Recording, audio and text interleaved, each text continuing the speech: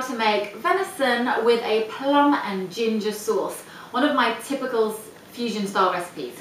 Now, I get all my game from the Wild Game Company, and they're based up in the northern parts of Scotland. So they've got very, very high quality, beautiful game. And you can order all their meat from their website, which I think I'll put the link up somewhere down there. So for this recipe, I'm going to be using a strip loin piece of venison, or you could use venison top side.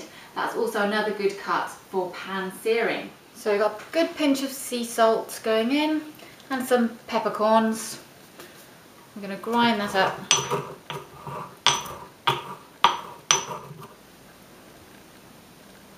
A drizzle of olive oil. So now we get your piece of venison and we're going to just season it with the salt and pepper.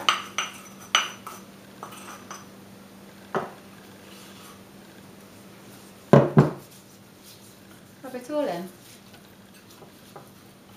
And now to make the plum and ginger sauce, which is very easy. All you have to do is throw a few ingredients in a pan, blitz it up, and you're ready to go. So the first thing, I've got about 3 juicy plums here, which I've de-stoned and chopped up into chunky pieces. Now I've got some red wine and also some ginger, which I've finely chopped, but that we're going to put in right at the very end. So now first I'm going to heat a bit of butter in a saucepan. Into the butter we're going to put the plums.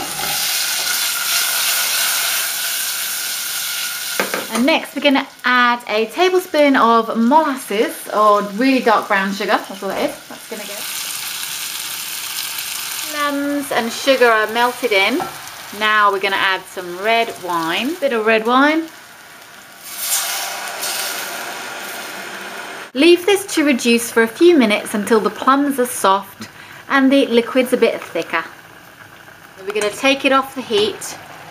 Right. Lovely, it smells absolutely gorgeous. Right, we're going to take this off the heat now and leave it to cool down before we blend it. While the sauce is cooling down, I'm going to cook the venison.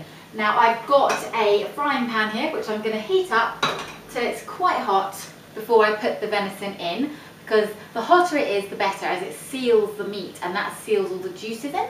Straight on there like that.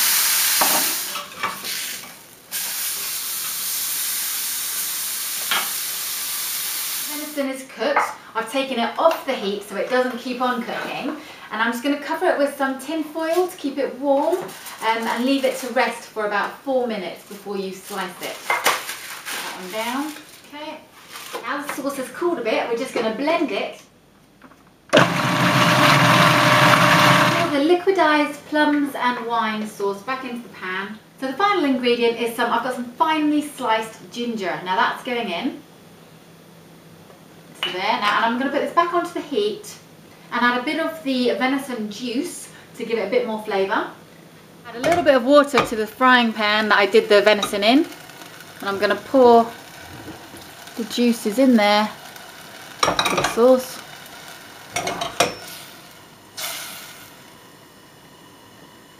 All we have left to do is carve our venison. Oh, it's still got some more juices in there, so I'm going to add that to my sauce. Don't let any get away. The juices are too nice to lose. So that looks delicious.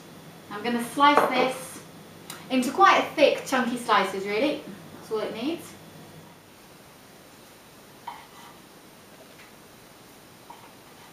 A little bit of the sauce all over.